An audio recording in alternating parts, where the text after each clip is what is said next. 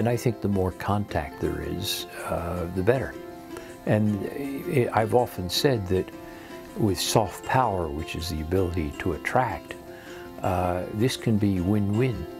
If China becomes more attractive in the eyes of Americans, and America becomes more attractive in the eyes of the Chinese, then we're both better off.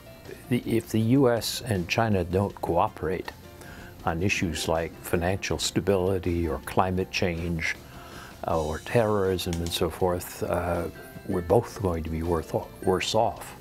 So the relationship is one of, I would say, healthy competition, but also cooperation.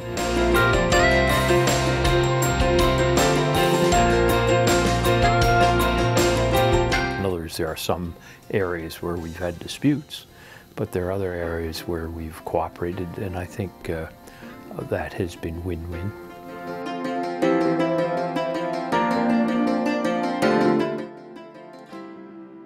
Those are good for China, they're good for the U.S., but they're also good for other countries.